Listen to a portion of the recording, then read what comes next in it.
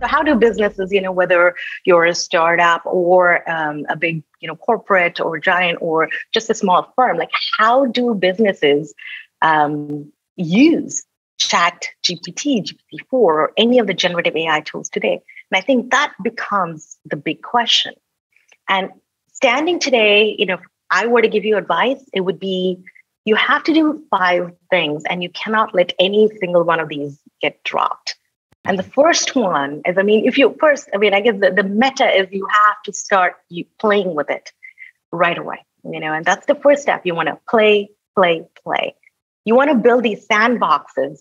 I guess the meta is if you don't start using it, you're going to get left behind because the efficiency, the productivity boost, the creativity boost, tangent on the creativity boost there, the creators, the people who code, who build stuff, who write articles, like people like myself, we thought that we would be the last to get replaced. And the irony is that we might very well be the first. And that's the world we're living in today. So if you're anywhere close to making real things out of the world, whether it's a piece of article or a piece of clothing or anything that needs to be bought, then you have to be playing with generative AI. So, and that's the first, that's the keyword play, because you don't want to have a set intention or a set goal. You want to become familiar with it.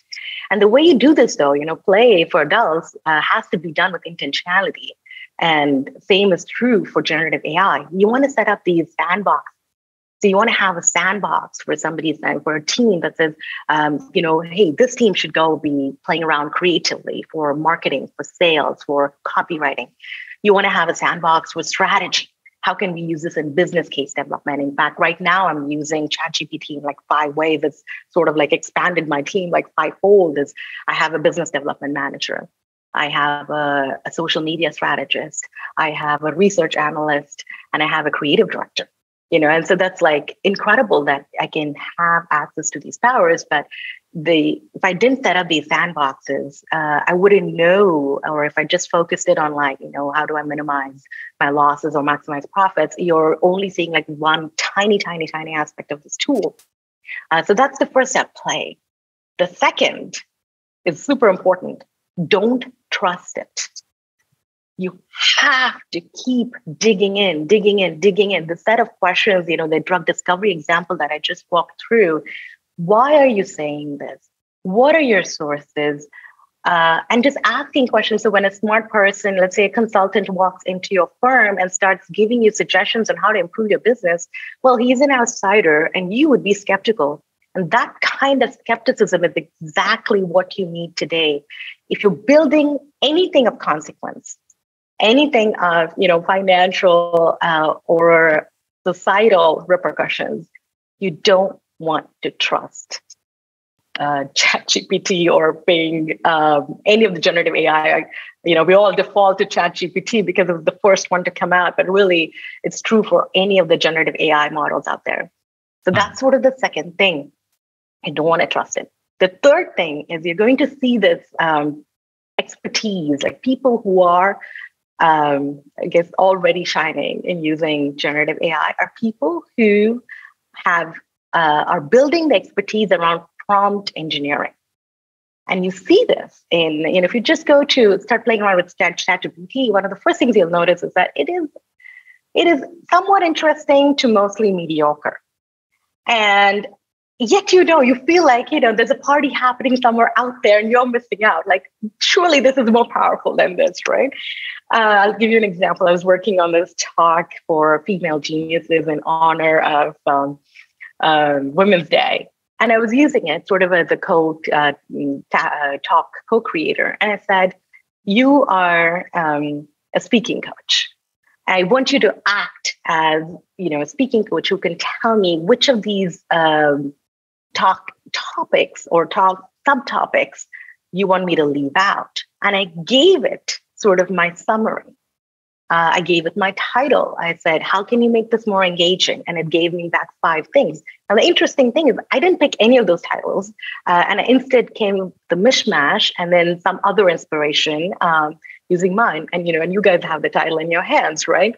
So it's, I think it's really interesting how by using prompt engineering, I gave a very simple example, but one of the features they talked about in the demo that just came out for GPT-4 is you tell GPT, you say, I want you to act as tax GPT, or you are tax GPT. Here is the tax code. Here's the situation, figure this out. So this prompt engineering becomes really, really important if you want it to act as anything remotely useful that can be actually used versus just sort of in a creative brainstorming mode. How do you bring it from the war room into actual products, right? So prompt engineering, you want to start building expertise in it. But if you miss step 1 and step 2, which is if you don't play with it first, if you start trusting it right away, the prompt engineering, it doesn't matter, right? The technical detail, it's actually in one of the technical papers that came out, is that with such large complexity, so GPT-4 has 100 trillion parameters, with so much complexity, a sort of emergence comes about.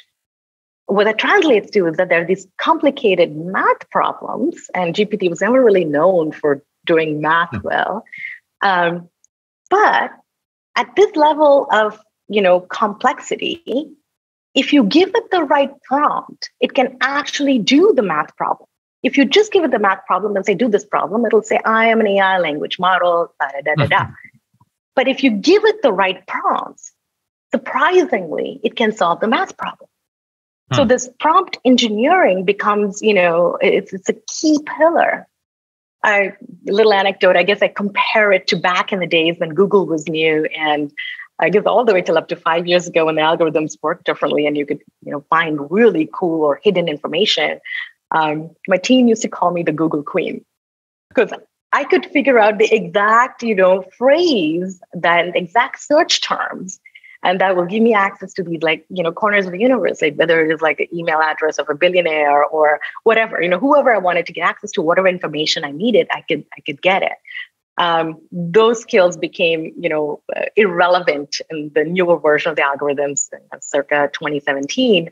And mostly it's just sort of, mediocre information now, sadly. But this sort of GPT kings and queens will emerge because they know the right set of input prompts to deliver. So that's number 3. Number 4 is you want to empower your AI. So by telling the AI, this is really interesting, by telling the AI, this is called, the technical term for this is chain of thought reasoning.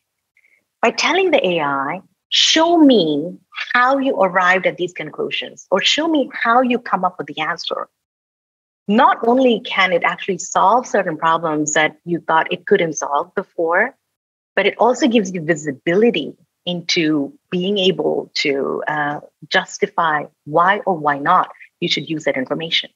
And this is really powerful. So empowering your AI to say, tell me how you can do this more responsibly, more safely, or walking me through the output. And the classic example here is actually something they talked about in the demo for the tax GPT, where they were talking about how he was trying to understand the tax code and to check if the math problem, the answer is correct.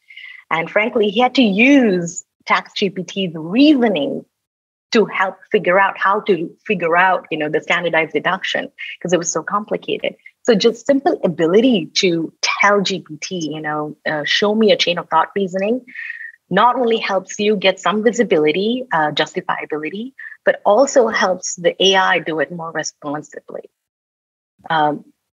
What's mind-blowing about all this is that, even though it's AI, you would think that it's very good at logic, but there's numerous accounts, and Reddit is flooded with them almost, and Gary Marcus talks a lot about this, is how, it's actually, it's not very good at logic.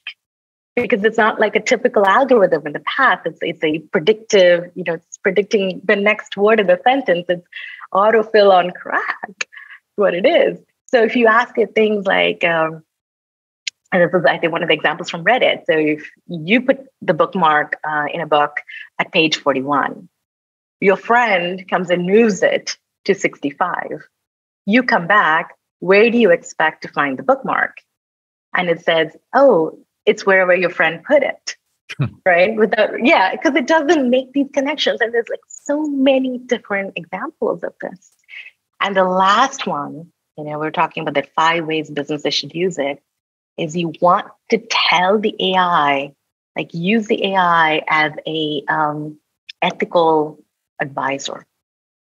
And this is really, this is again, kind of strange. You're harnessing the power of the AI to help it sort of self-regulate and to help you regulate. Because right now, we don't have an FDA for algorithms, and we really need one. If anything we have seen over the past few months is how quickly and crazily the tech giants can launch these things and test massive algorithms at scale. The fact that we do not have a gain of research type law in AI blows my mind. Because if you look at the safety documentation of GPT-4, they're testing whether this AI can escape sort of, Skynet style, Terminator style, can escape from the environment of GPT, get control of the internet, and get access to money and use it to self-replicate, gain power, obtain agency, and basically take over the world. There are teams that have actually been testing for this. And my question is, what would have happened if the test failed? Right? Maybe it's failing in GPT-4, but what about GPT-5, GPT-6? And, sure, you have a group of people and then a company called ARC that they're using to test these. Just because a limited group of people weren't able to figure out how to break this AI free doesn't mean that everyone in the world won't. And that's what people are going to try to do. It's just how the incentives on the internet and the world are set up. So whatever you launch as a business, you want to make sure, like, how can you ensure responsible, safe applications of this? And there's no good answer today, sadly, but one thing is clear, it has to come from your team, and you can use the AI to help. So the Anthropic guys call this the self-morality code. And again, just simply prompting the AI to act as a responsible, ethical agent can actually help it and you to figure out the ethical, moral, and responsible consequences of using this AI safely.